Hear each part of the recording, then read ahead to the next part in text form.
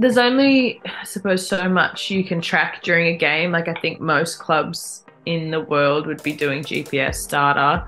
Um, and we had that at Melbourne City. We had some really good S&Cs and some good data taken in most games.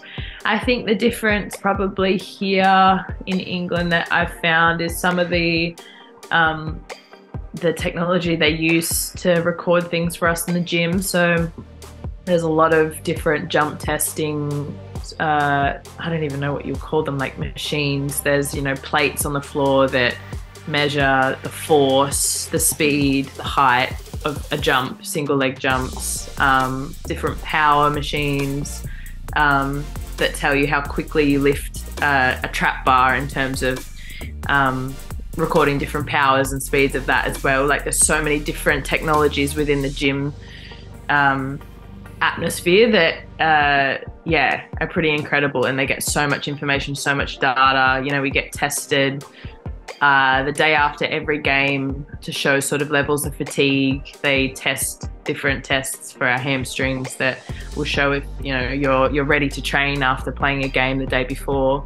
So that's all injury management, and obviously shows how quickly you're recovering from games. So there's different technologies in terms of that I haven't seen until I got over here to Arsenal, and it's pretty impressive, and we're grateful to have access to that sort of stuff and a club that supports us in doing that kind of thing, and great S&Cs that are always pushing the boundaries and asking for different techniques and stuff like that. So we're very grateful for that. I think the main thing that it prevents is injuries, because I suppose sometimes as a player, if you look at us Australians playing in the league, the travel we're doing with the amount of games that we're playing, that is high risk for injury. And if we didn't have the sort of technology that we have to test where our body's at when we get back off a flight, if we're actually ready to play, along with all of our personal, what we're telling them, how we feel, how we're sleeping, all that kind of thing. When you match them up, they're able to have a clear picture of whether we are fit enough, whether we're in a good place to,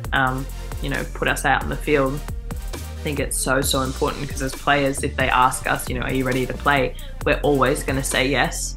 And that's sometimes not what's best for your body, and that's not what's best for the team. So I think that sort of thing is really, really important, and would be, and I hate talking about injuries, but would be reducing injuries in the league and in our team, definitely. That's sort of where the pioneering comes into it, and a lot of us players that have come through in this generation have obviously been through playing football without these things and with these things, so we've had the benefit of seeing that growth and seeing the difference that it makes. And it is something that is necessary when you're playing at the top level, and you're under pressure and there's high demands, and you're playing so many games, training so many training sessions. You need that support, and you need people around you that know what it looks like to keep you at the top level and protect you as an athlete, and protect you as a human being as well.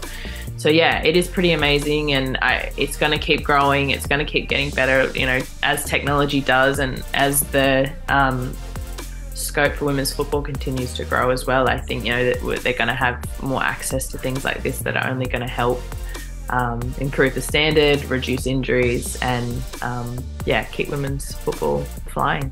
As female footballers, we want the best person in the role possible. So whether that's a male or a female, whoever's best in the role is what's going to be best for the team. But there is an argument to say that obviously a female would understand the way that a female's body works probably better, in a sense. But also in saying that, like at Arsenal right now, we're doing studies into the menstrual cycles and how that affects, training regimes, and how it affects, the ability for someone to play at their highest level on any given day. And they're doing groundbreaking research and trying to tap into that, I suppose, and learn as much as they can to help us on a day-to-day basis, because it is an area that isn't really spoken about that much.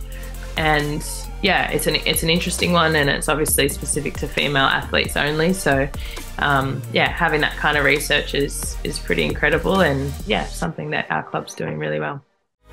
Did you enjoy that? There's so much more, so why not hit subscribe and download the Optus Sport app.